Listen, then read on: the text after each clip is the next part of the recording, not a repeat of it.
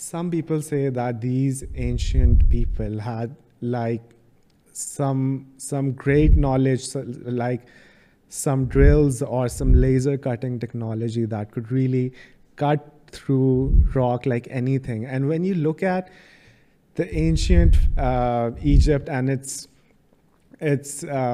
what do they call that?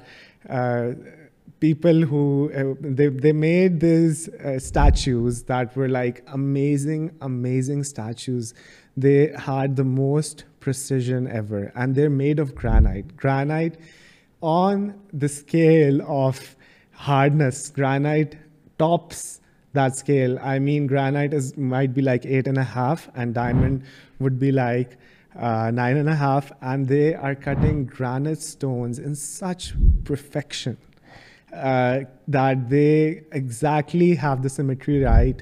The left of the face looks exactly as the right of the face.